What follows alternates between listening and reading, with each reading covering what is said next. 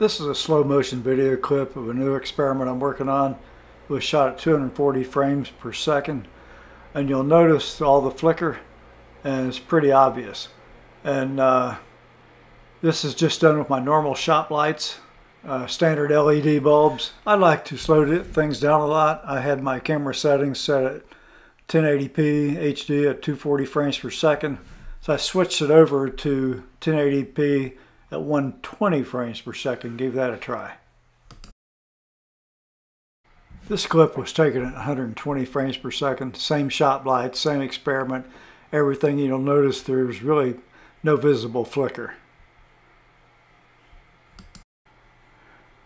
These are my shop lights. They're standard LED bulbs. I got 35 of them, too many to practically replace. They're also 14 feet in the air. So looking at another alternative, my son clued me into these bulbs, low Haas LED. He had heard about that they wouldn't have the flicker. And I bought these off the internet, actually Amazon, and low Haas A19 LED bulb.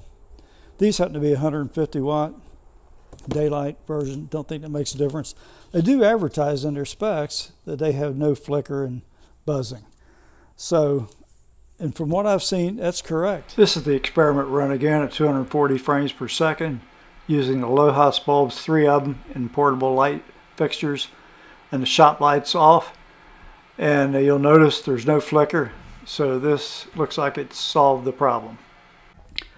This video is not intended to be a comprehensive review of all the LED bulbs that might solve a slow motion flicker problem, but I just wanted to share with you how you can do a simple frame rate change in your camera settings or change your bulbs to solve that.